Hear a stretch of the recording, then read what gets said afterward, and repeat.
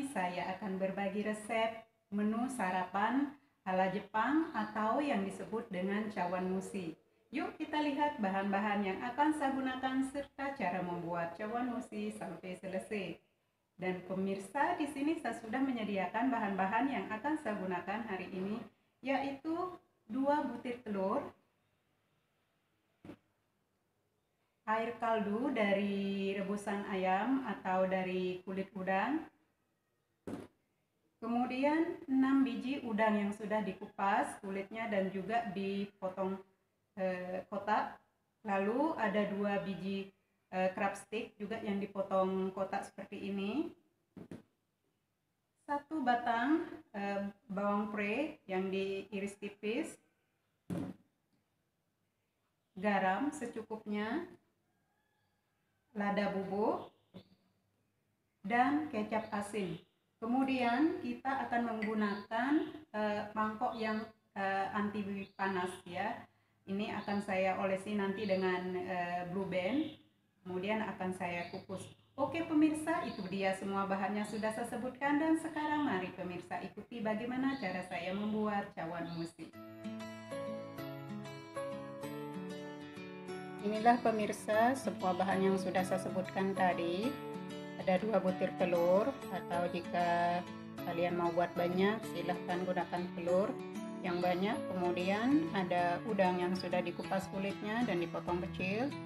Kemudian ada crab stick juga yang sudah dipotong-potong. Lalu di sini ada kaldu ayam secukupnya, kecap asin, lada bubuk, garam, dan juga ada batang bawang prei yang sudah diiris. Nah ini dia jenis mangkok yang akan saya gunakan, mangkok keramik yang anti panas. Oke pemirsa, sekarang mari ikuti bagaimana cara saya membuatnya. Yang pertama akan saya kocok telur bersama dengan air kaldu.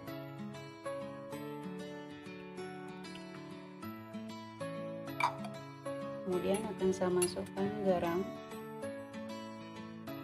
secukupnya,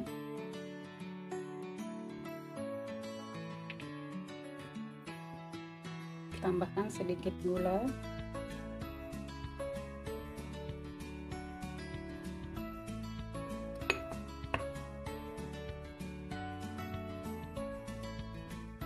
masukkan kecap asin,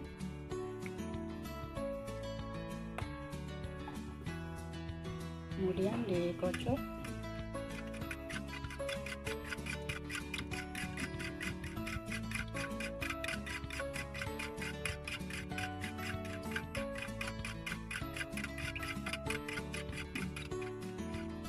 Setelah tercampur rata, kemudian sisihkan.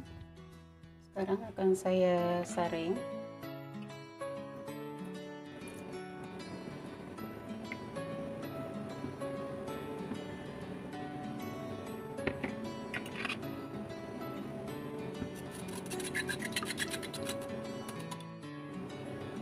Lalu akan saya sisihkan. Siapkan mangkok yang akan digunakan dan olesi dengan sedikit margarin. Ini sudah saya olesi dengan margarin. Kemudian sekarang akan saya tuangkan telur.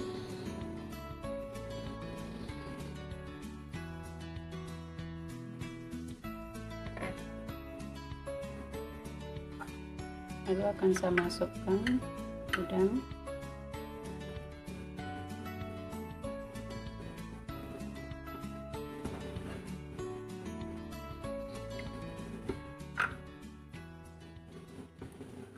Masukkan juga lipsticknya.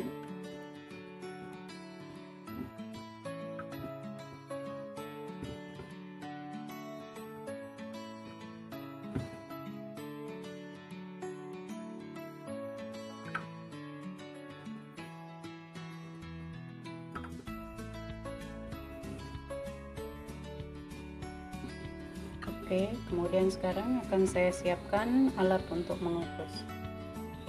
Saya kukus akan saya taburi terlebih dahulu dengan lada bubuk,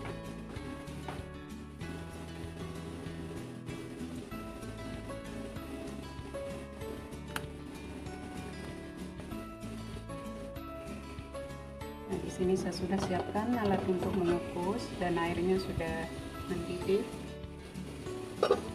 Kemudian akan saya masukkan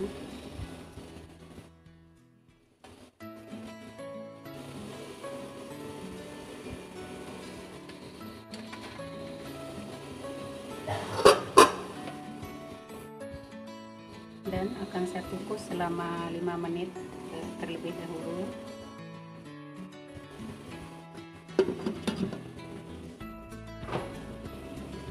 Setelah 5 menit kemudian akan saya taburi bawang prei.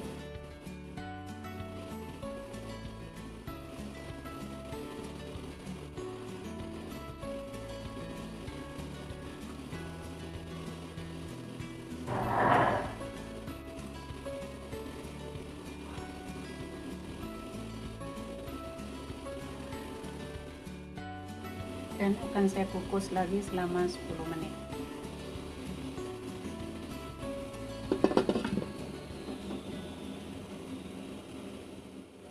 Sekarang akan saya lihat karena sudah 10 menit. Saya akan cek. Ini sudah matang dan sekarang akan saya matikan api. Kemudian akan saya tunggu agak dingin baru akan saya hidangkan. Ini dia cawan mushi buatan saya hari ini sudah jadi. Selamat mencoba dan selamat menikmati. Thank you for watching my video and see you on my next video. Bye bye.